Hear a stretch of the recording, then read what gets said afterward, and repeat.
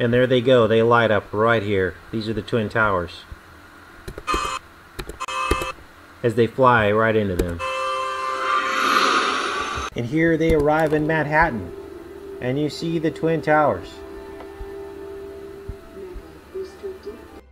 Hey guys, enter the stars. And there's been a lot of talk about artificial intelligence. Artificial intelligence, as well as transhumanism, the two really go hand in hand. How can that be, you might ask? Well, in order to house all of the intelligence necessary for an AI, there has to be a large amount of storage space and computing power.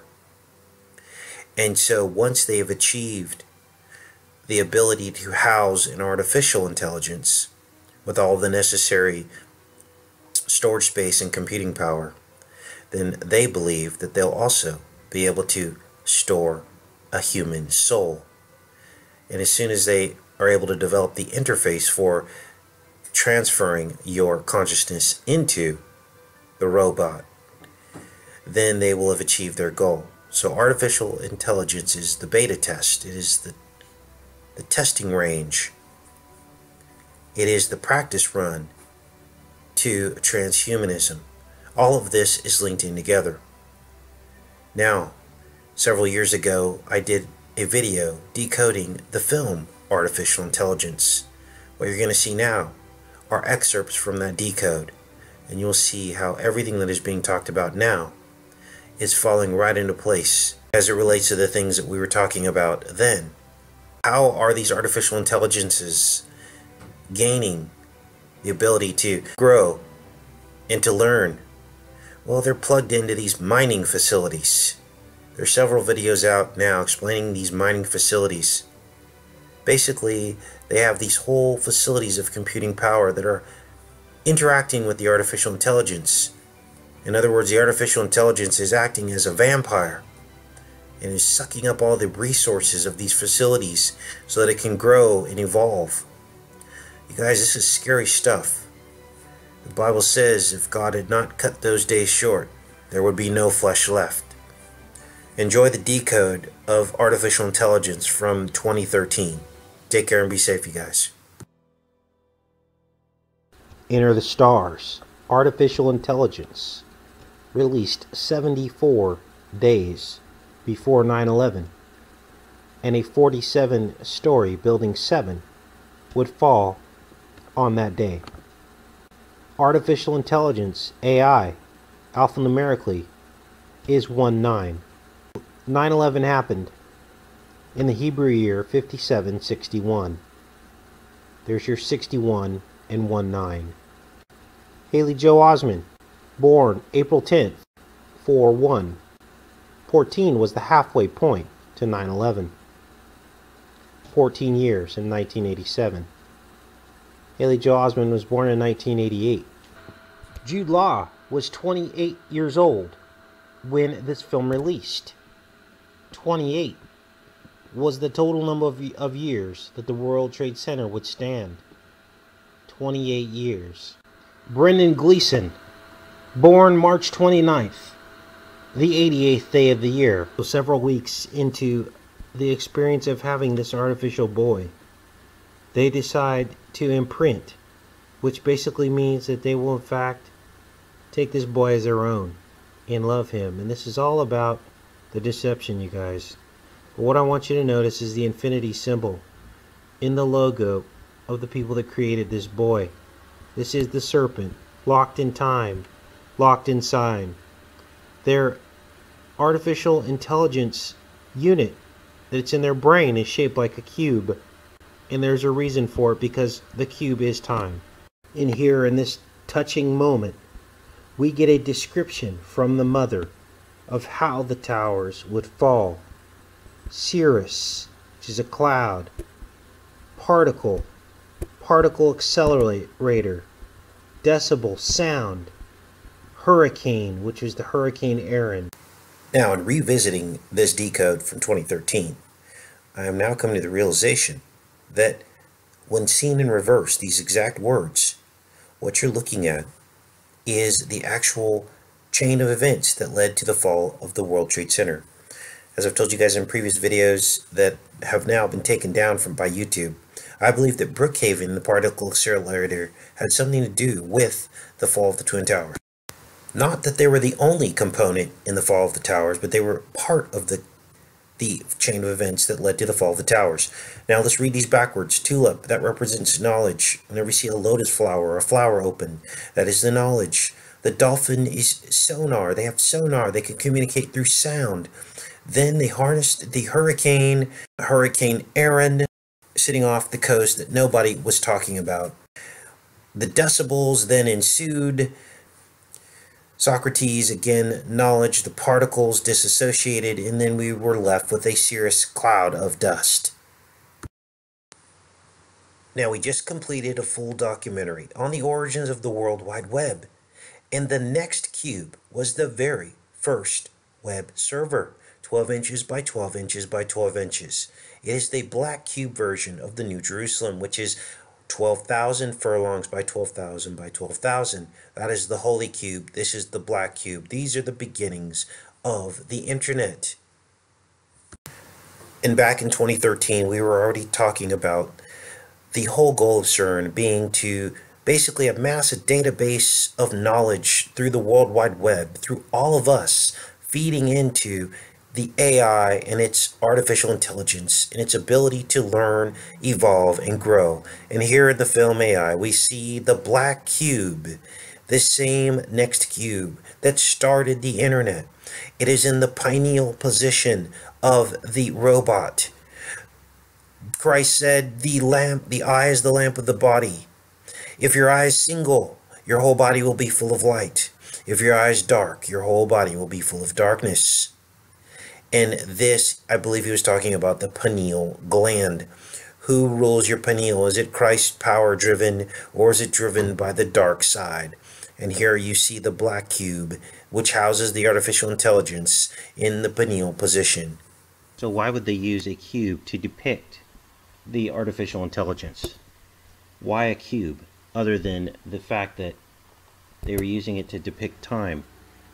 And I'll tell you why. Because the cube represents the love and bringing together the New World Order into one tower.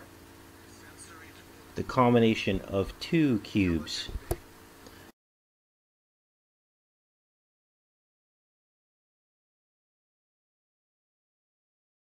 This is ground zero.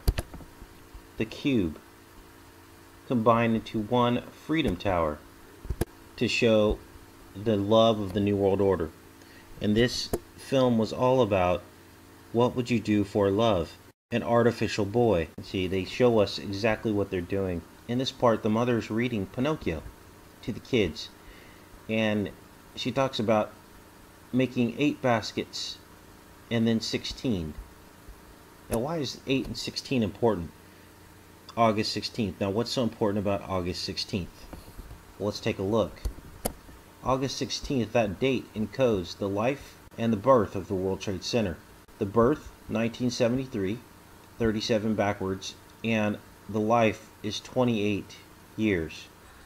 Now, the story was by Stanley Kubrick, and we know that Stanley Kubrick doesn't do anything by accident. So in this sequence, we see the boys eating spinach. When she goes to stop the boys from doing that, she hits an apple, and the apple rolls across the table.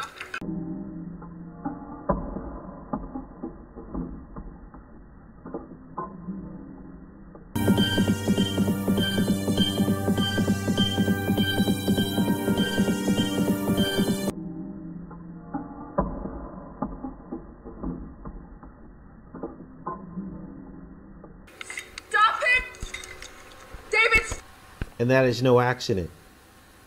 The apple represents sin, biting the apple, the serpent. We recently found the Big Apple overlaying this map of New York and Manhattan Island. The stem is the red line, and you see the outline of the apple.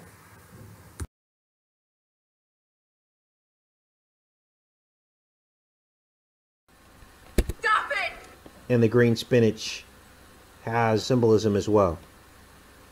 Green, the serpent, the apple. See how it all fits together? Now, in this film, they like to use the play on words. So they call the robots mecha. Listen. And this theme is repeated over and over again. But here, when you have eyes to see, you understand what that means. Mecca is also the Kaaba at Mecca. Okay, this is the Kaaba stone, the cube.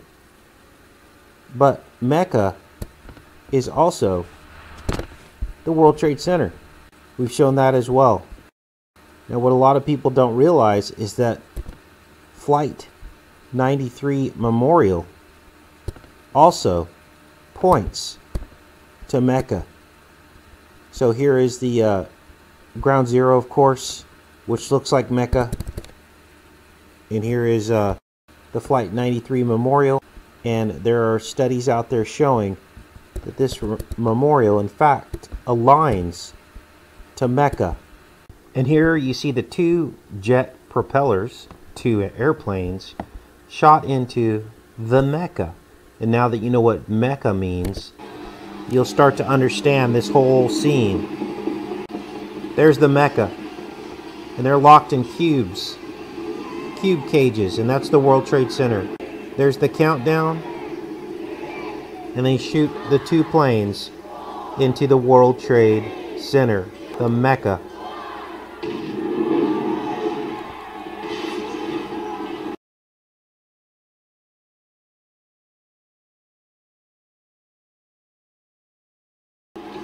And that was Chris Rock, who also played in New Jack City, about New York. And they choose him as the robot to shoot into the cube. They put this robot onto it looks like a peace symbol, but really this is the cross. And remember, we talked all about what the cross means. That it is, in fact, an analogy of the World Trade Center. This is the life of Jesus Christ. What do you mean, the life of Jesus Christ, Casey? What does that mean? Well, this was the World Trade Center ritual. Building 7 represented Christ. 7 is the God number. This building was 47 stories tall, and 47 is a peculiar number as well. It is the atomic number for silver, which is how Jesus was betrayed, with 30 pieces of silver, and of course Silverstein owned the buildings. But it goes further, because at the crucifixion of Christ we had two thieves at either side. Those would be the Twin Towers, 110 stories each, which makes 220 total stories. And there is your analogy of the crucifixion of Christ and how the World Trade Center fell. Now, of course, there were other buildings that were destroyed during 9/11, but these were the pivotal buildings. And back to the script, I mean, look at this dialogue. He tells the little girl, it's too smoky in here. She says, there's a boy in the cage. He's stuck in the cage. History repeats itself. It's the right of blood and electricity. When the opportunities avail themselves, they pick away at us, cutting away our numbers so they can maintain numerical superiority. So David is the boy, and he represents the bloodline of Jesus Christ. Now we understand. Listen to the monologue here about demolishing artificiality, demolishing Christ. This is the accusation, the accuser. And at the very opening of this film, the creator of David says that God created us so that we would love him. And that was his excuse for creating an android, to love a family. Listen to the demolish statement, which is what they did to the World Trade Center 74 days later. Built like a boy to disarm us. See how they try to imitate our emotions now? Whatever performance this sim puts on, remember, we are only demolishing artificiality. In this scene, we see God so loved the world he gave his only begotten Son, so that we could have everlasting life. David was created to honor the memory of his father's son. This creator plays the God role in this film. They call humans organics. And here we see the true purpose of the deception of this film. That organics believe in things that they cannot see or hear. Listen. Fairy isn't real at all, David. What if she's magic? The supernatural is the hidden web that unites the universe. Only all could believe what cannot be seen or measured. It is that oddness that separates our species. Or what if the blue fairy is an electronic parasite that has arisen to haunt the minds of artificial intelligence? So what Satan attempts to do in this film is to bridge the gap between androids and mecha with organisms. And he tries to basically say that we are no different than mecha, according to God's creation, is the accusation that he makes in this film. That God created us, and that we are really not real either. And that Satan can make a new world where he makes us all into robots, and then we can do what thou wilt and not have to worry about morals and right and wrong, because we'll all be machines. And that is, I believe, the deception of this film. And of course, nothing could be further from the truth, because God is love. And he wants a universe of love, and he will eradicate evil when the time comes. But each of us has to make a choice. And we've seen evil. We've seen what it can do to each other, to the world. It wouldn't matter if you were a machine or not. So, in Satan's accusation in this film, he reveals the correct way to look at this without even realizing it. And because this is a film all about love, love is depicted both ways. A mother's love for a child, as well as Jude Law, who plays a robotic gigolo in this film. Destination, Manhattan. And they fly right into the Twin Towers. Watch. Destination Manhattan. And there they go. They light up right here. These are the Twin Towers. As they fly right into them.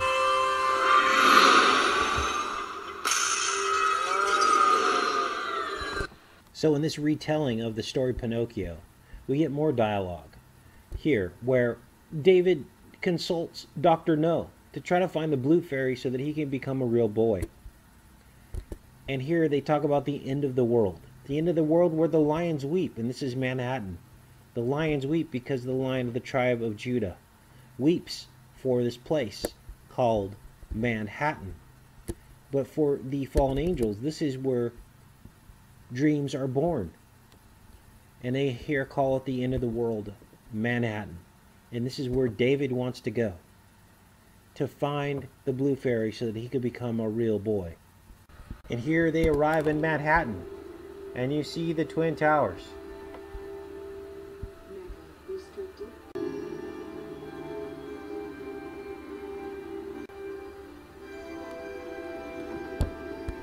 Here we get the all-seeing eye symbology, with David as the iris in God's image.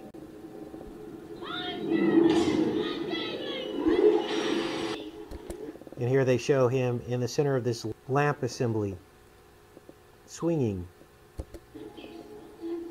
in the iris of the eye as he meets his creator. Here we see the OX. And by now you guys are familiar with the OX, the Ouroboros. David comes to terms with the fact that he is just an android. And we remember the people that jumped off of the building on 9/11. And David also makes that choice to jump off of the building.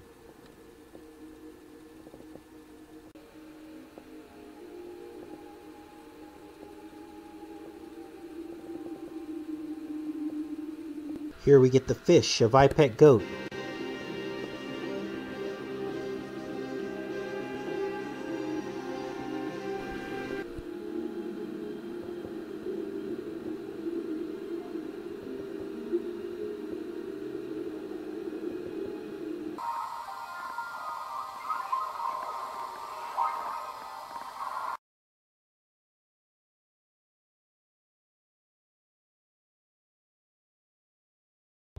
Jesus born in the age of Pisces of the two fish. The fisherman cast your net to the right side of the boat, and in his boat he caught 153 fish. It's all right there. They showed the same thing in iPad code, except this is the Antichrist they're depicting here. And the fish are in black and white, the duality, the Antichrist.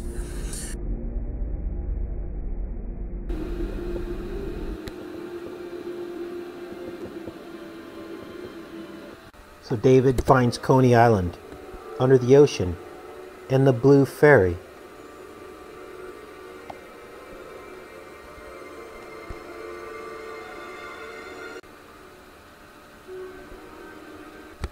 Now Haley Joel Osment was 12 years old when this was filmed, but he celebrates his first birthday at the end of the movie with 7 candles. 7 candles.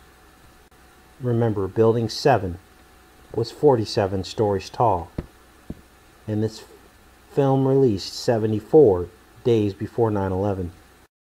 Now this is interesting. On his cake, there were only 7 candles. But according to the movie poster, David is 11 years old and weighs 60 pounds. There's your 9/11 upside down. Of course. He is 4 foot 6 inches tall. And we see 111. A, him, and another him. That's 111. And of course, what that is 9/11 having 111 days left until the end of the year. 2,000 years pass as David stares at the blue fairy, who he believes can make him a boy. And then they show the top of the World Trade Center in the final moments as aliens revisit the planet Earth over an ice age. There you see the cube, locked in time. The cube spaceship, indicating what would become of the World Trade Center.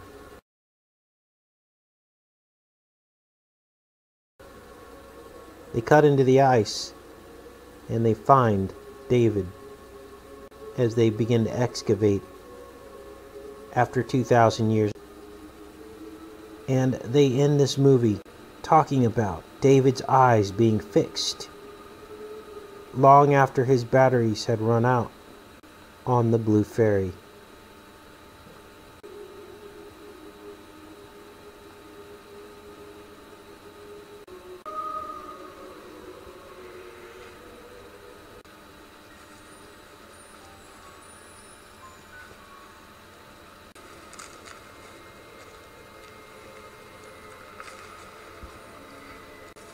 Keep your eyes fixed on Christ. He's the only way out of the cube. And now we know who the blue fairy really is. The blue fairy is artificial intelligence. 20 years it's been since Deep Blue. AI, a chess game, the name of a chess game that actually beat one of the top chess players. 20 years ago, IBM's Deep Blue computer stunned the world by becoming the first machine to beat a reigning world chess champion in a 6-game match.